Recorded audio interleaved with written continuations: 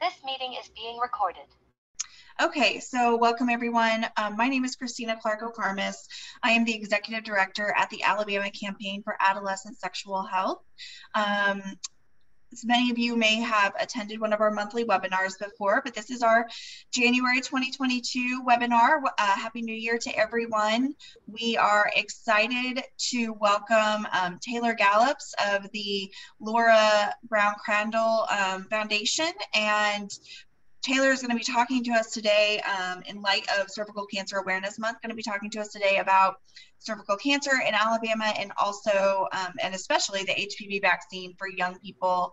That is a big concern for us at the Alabama campaign, as it's directly related to sexual and reproductive health. So that is what we're going to be talking about today.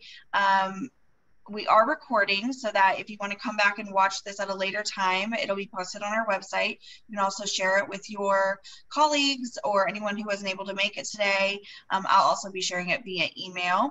And two other things. One, I will be sending out just a really quick evaluation after this webinar. It's just like 4 questions asking you about your experience today, asking if there's any other topics you'd like to see us cover. So like I said, we do this once a month. And the other thing is just to say thank you to our sponsors for today's event, which is Department of Human Resources, Alabama Department of Human Resources. They fund our work, and they are funding this webinar today in particular. So I will hand the reins over to Taylor now and let him get us started. Again, thank you so much, Christina, for allowing me to come and speak. I'm Taylor Gallups, from the Program Director for the Laura Crandall Brown Foundation. And our foundation is we help women with GYN cancers. And so I'm going to go ahead and share my screen really quickly.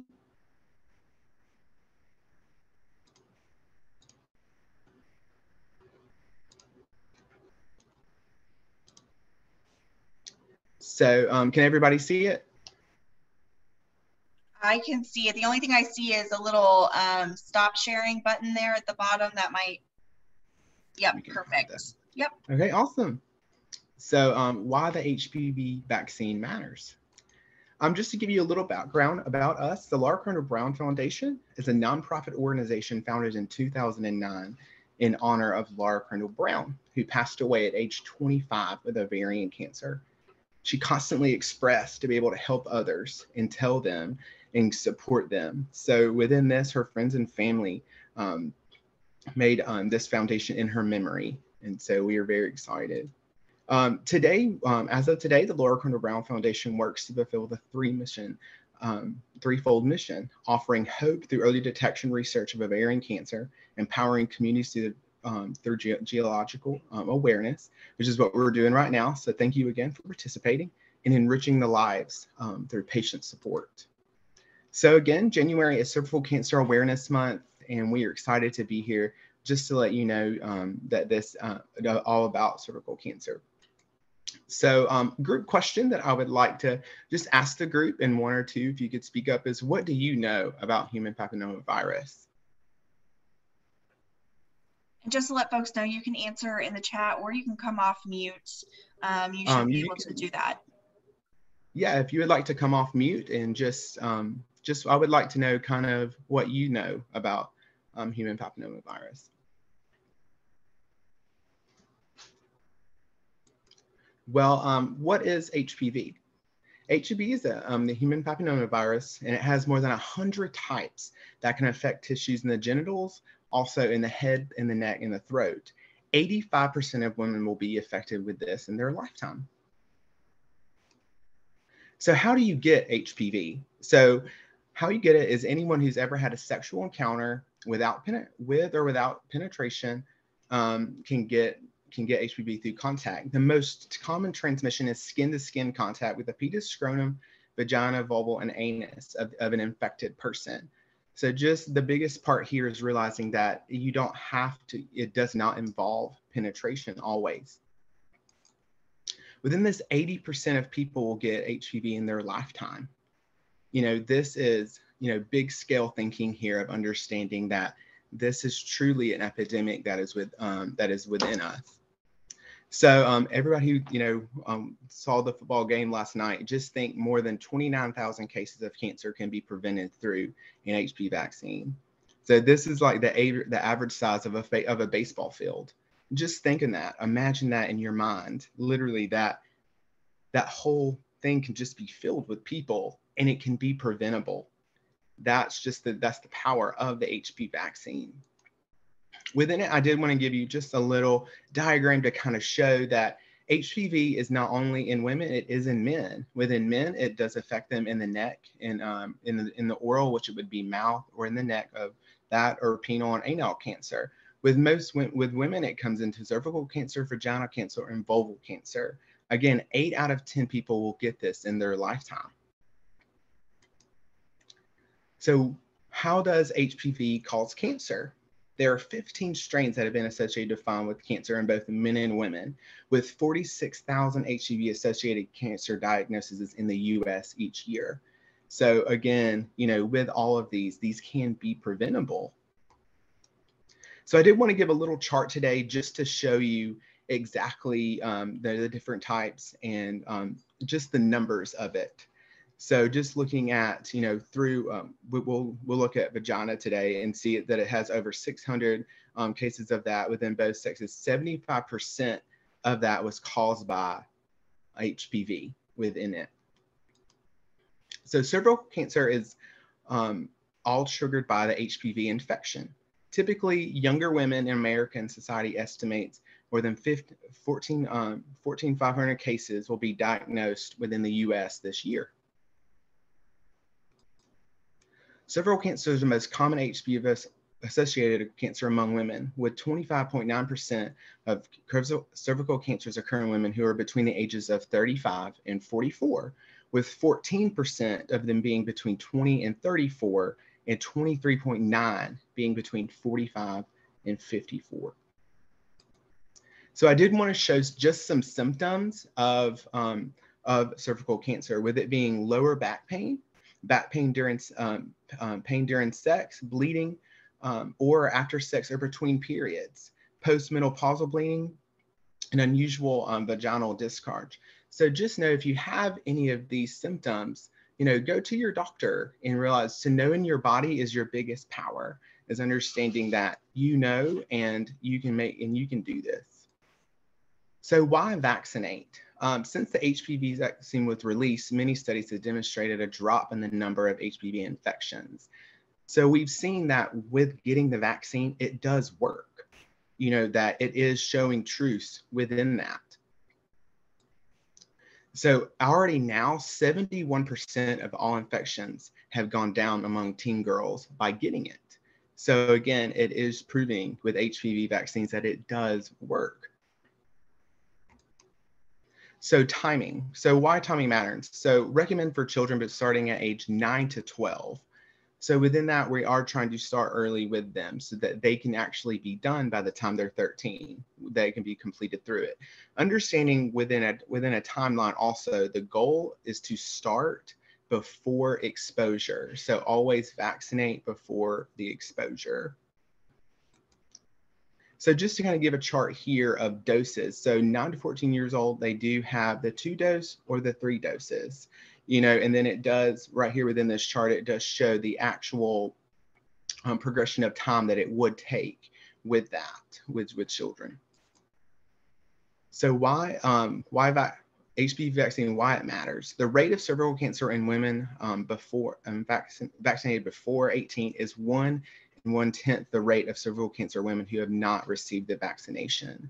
So within cervical cancer, again, this does, within getting the vaccine, this will help honestly get us on track with that. So just to show you just HPV in the USA, I wanted to say, nationwide, 6 out of 10 of parents choosing to get the HPV vaccine for their children.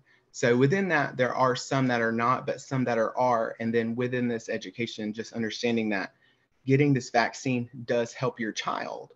So even with it, let's think about, if you're, you know, let's think about the long term of getting cervical cancer. That would cause infidelity. That would, you know, there's many other factors that would come in with just having children. So it does not only affect the single person, it does affect generations down the line.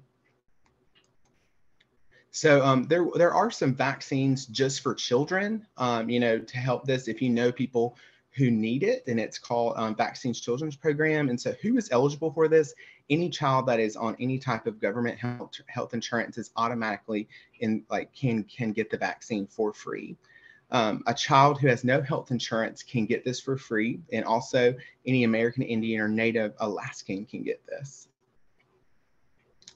There are providers. If you go to this link below, you can actually click on it and see where, you know, where all these places are. That's all throughout Alabama. There's multiple places. There's pages of different doctors that will be able to take a child in if they need it. I do want to talk about, you know, just some of the support that we do for our GYN patients. And if you are, you know, if you are watching this today and you do need support, we do have our Can Survive group. Our Can Survive group is for women that we can have a safe place for women to talk to doctors, to make friends. You know, within that, we do have a Facebook group that you can look us up on. You would just type in Can Survive and you would see it pop up, and we would love to have you. We do have a woman-to-woman program that does pair women that have just been diagnosed to women that are going through the fight as well. So that we do have a mentorship program to allow women to meet other women and have that support of just having someone to talk to and things like that. So this right here is our car tag. Within our car tag, you know, we do have this, and I would like to tell you, you know, just a bit of why it's so important. We do work in direct patient support where we help women actually, you know, we help them with their bills, their car payments. We help them just with any financial needs that they may have. But within this car tag, if you get it in Alabama, $41.25 out of the 50 will come to us directly, just so we can continue to help women to keep their lights on and everything like that. So just understand that, you know, our car tag, it's a great way to show awareness year round as well. Here are just some quotes that I really wanted to go through and show of just how the Laura Crandall Brown has impacted others. I wanted to thank the Laura Crandall Brown for their generous gift cards and gas for medicine. This means so much to my family and has helped me during my treatment. I have 2 fewer things to worry about. You know, I think that's a very powerful statement. It's also within this, it is so refreshing and breathtaking to have something lifted in your life. All of you at Laura Crandall Brown Foundation are angels to so many, and I just wanted to say thank you again, and you are appreciated. You know, we are constantly, you know, our goal is to constantly support and help women that are in this, because we understand at the Laura Crandall Brown Foundation that cancer is not prejudice, and that, you know, our goal is to help everyone. You know, I did want to open the floor for some questions. So I have a couple of questions, Taylor. I'll get us kicked off. And if anyone else has questions, you can put them in the chat, or you can come off your mic, or come onto your mic. I'm sorry, come off of mute. So one thing I noticed was you had mentioned there was a 2-shot series and there was a 3-shot series for 9 to 14-year-olds. Can you tell us a little bit more about the difference between those 2 series? The 2 series of that is just the how early you start. You know, because when you start, if you start at 9, that's when we can start with the 2 doses. But the farther you get into teen years is when you get into 3 doses. Okay. And with the goal being before first sexual exposure is when you would want to be complete with the series before first sexual exposure. Okay. And then I think you had also mentioned that something like 80% of women will be exposed to HPV in their lifetime. Is that right? It's actually within that, it's 85,000 women, but 80 million people will be, so 8 out of 10. So around that, but I mean, like I said, that's just in their lifetime. And even HPV can stand dormant and you don't even know that you have it to even pass it to your partner. Right. And things like that. And it can also be transferred to children through breast milk as well. Oh, okay. Well, I do recall, this has been a long time ago because I think I heard this back in college, but that everyone, basically it's so prevalent that it's almost like everyone is going to be exposed to it at some point. But for a lot of us, our body's natural immune system will fight it off. And then, of course, for those of us who our natural immune system isn't able to, it can develop into warts or even the cancers that you had talked about. And the HPV vaccine also does prevent some of those genital warts as well, right? A couple of those strains, is that right? Yes, they do result in genital warts within women. So it would be more of like the vulval or vaginal type cancers that would Right. that would be resulted of this.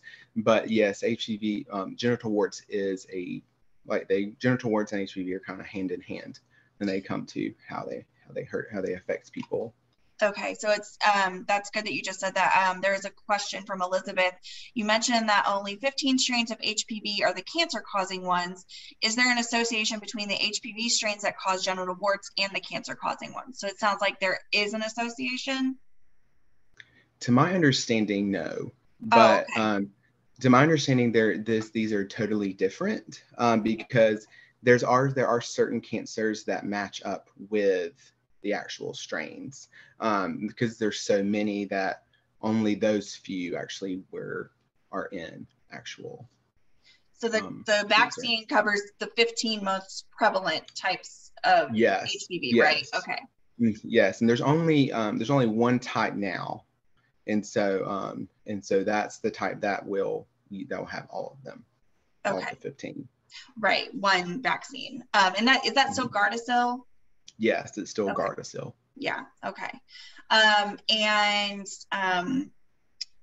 So I feel, I know, with young men, so the concern obviously isn't a GYN cancer, but it would be penile or anal or throat, neck. Yes, men are more likely now to get an HPV related cancer because it is starting to be that throat and mouth cancer are the most common in men, and it's becoming a big problem with men within that.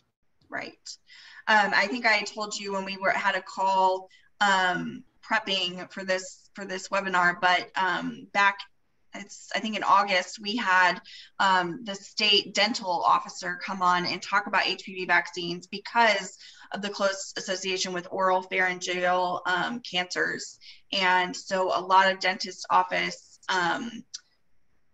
were providing the HPV vaccine, which is like, doesn't quite, make sense in our brain. He really had to explain it to me because I was like, why would a dentist office be offering the HPV vaccine? But it's because of those oral pharyngeal cancers that they're now seeing a rise in. So Elizabeth also said the cutoff in the PowerPoint for vaccination is 26. Can someone older than 26 get the vaccine? To my knowledge, yes, but it's still a 3-round. Right. Yeah, that's what I've always known as well, that anyone can get the vaccine at any time. It's just not going to be as effective if you have it after your exposure because you may have already been exposed to the cancer-causing HPV at that point. But yes, I think you can get it probably your whole life. Yeah, to my understanding, you can. It's just within it. It's just like you said, exactly that. It's once you have that contact, and then it's already in. It doesn't. It's kind of it doesn't really help. It's kind of like getting the flu shot after you get the flu. Right. Okay, great. So for the campaign, we always obviously recommend folks to talk with their doctors always, or their medical provider, but that young people should get the HPV vaccine because it prevents cancer. And we definitely want that for our young people. A lot of folks, I think that there's a myth, just kind of like with sex education, there's this myth that if we provide sex education, then young people will want to have sex. And there's also this, myth that if you give them the vaccine, then they're going to engage in risky sexual behaviors. But there's nothing in the evidence that proves that. No, zero correlation Right. of it, you know. Yeah. I think a lot of it too, when we talk about HPV, is that it is a sex, we talk about sex. And I think, you know, a lot of parents even have the idea of thinking that their kids are having sex, you know, and that's something to even bring up, is that sexual activity, it's going to happen at some point, Right. you know. And then I think that that's a lot of, you know, just the thoughts behind it, of parents honestly not even accepting that their kids are going to, you know. But if they are, you know, go ahead, and if you go ahead and get them vaccinated, at least you know that they're safe, you know, starting at a young age. And with that, but just know that we have to start talking about sex more and make it okay in society. You know, we have to really start pushing that. Well, and I think that I imagine, especially I'm a parent of a very young child, but I can imagine that it would be difficult to think about, you know, a 9-year-old needing to be protected from cancer that only happens once they engage in sexual activity, because you don't think about your 9-year-old engaging in sexual activity. And so there's a little bit of that disconnect, but the point being that we have to catch them before they engage in any sexual activity so we can give them that full benefit of the vaccine. So yes. And it's always better to be proactive instead of reactive to any situation. And it can definitely be applied to the HPV vaccine as well. Absolutely. Yeah. And we say the same thing, you know, in regards to sex and sex education, that young people, all people, you know, probably 99% of all people will engage in sexual activity at some point in their lives. And we want young people to have the tools and the knowledge and the information to engage in that safely and in a healthy way when they're ready. And that might not be until their wedding night, and it might be before then. And either of those are okay, but we just want them to have all the tools that they need to be safe and healthy. And it's the same thing with the HPV vaccine. Are there other questions, comments that we can answer while we have you? I know we're definitely early in our time, so this may be a shorter webinar, but we're here. We're happy to answer any questions while we still have the time. Just give it a minute in terms of the chat. So this is our first webinar of the year. We're going to have one every month the rest of the year. It's always on the second Tuesday at noon. It's always free. And if you have ideas on topics that you want to learn more about, I try to always bring in a guest speaker because a lot of you have probably been to our trainings and have heard my voice plenty. I like to bring in experts in their fields to come in and talk about those things that they're experts in. So to that point, thank you so much, Taylor, for coming and joining us today. The Laura Crandall Brown Foundation is definitely needed in Alabama. I know we have a low HPV vaccination rates and high cervical cancer rates across the state. I will send a copy of this webinar to everyone after we finish today. Hopefully, Taylor, will you be able to share your PowerPoint with us? Yeah, I'd love to. Your slide deck? Okay, great. So we'll be sharing the slide deck as well. You can share this with your colleagues or go back and watch again if you need to. And we will send out more emails about our topic for February here in a couple weeks. Oh, just a second. There is one other question. I've read about parental hesitancy for the HPV vaccine because of the thought their children will begin to engage in sexual behavior after the vaccine. Does the Laura Crandall Brown Foundation address this issue with parents through education? Do you all do any of that work? Within it, our main objective is to talk about cervical cancer within HPV. That is not really our specialty within parents, you know, explaining that to parents within it. But, you know, if we ever go to an event with children, we will always tell parents these facts and things like that.